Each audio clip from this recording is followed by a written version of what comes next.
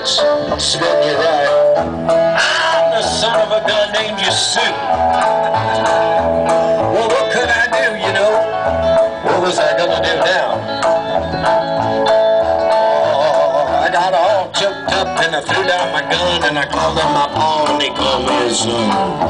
Come away, different point of view. I think about him every now and then, and every time I try, every time I win. And you know, I was just standing here thinking, I guess if I was to ever have a son, I'd go ahead and name him Bill or George. Anything but Sue. I still hate that name.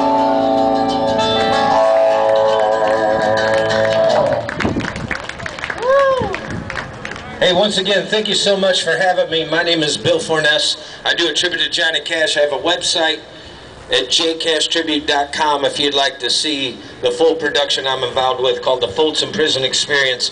We have one show coming up on the 25th of September over in Belleville, Illinois at the old Lincoln Theater. It's the only show we'll do this year because they keep canceling them, so it's the first one we've been able to have in 2 years. I'd like to end you off with this song that was written by June Carter. If you didn't know, June Carter and Johnny Cash were married for 35 years and they spent the rest of their days together. That doesn't mean that they didn't have their problems like anyone else, except when they get into an argument, it can typically happen in front of 35 to 42,000 people.